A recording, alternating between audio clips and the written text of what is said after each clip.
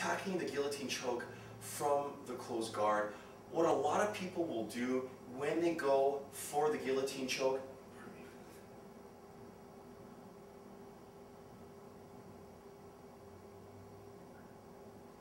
attacking the guillotine choke from the bottom.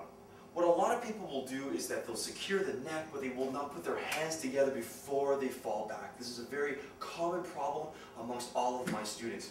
So maybe we'll work from the closed guard. A lot of people will sit up and they'll even bring their hips away, and then they'll get the neck like this, and then they decide to fall back, but look, they forget to put their hand inside. They just fall back immediately. What you need to do is you need to put your hands together first and then fall back. So maybe from the closed guard again, here I sit up, here I put my hands together right away, always putting my hands together. It's better to have your hands together rather than falling back here. Then I fall back to choke Jason out.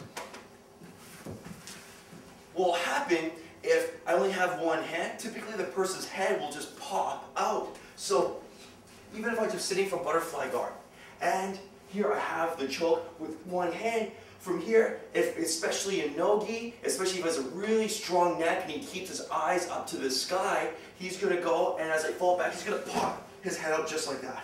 Alright? So I'm going to lose the position right away. So when falling back, I want to put both hands together here, and then I pull guard.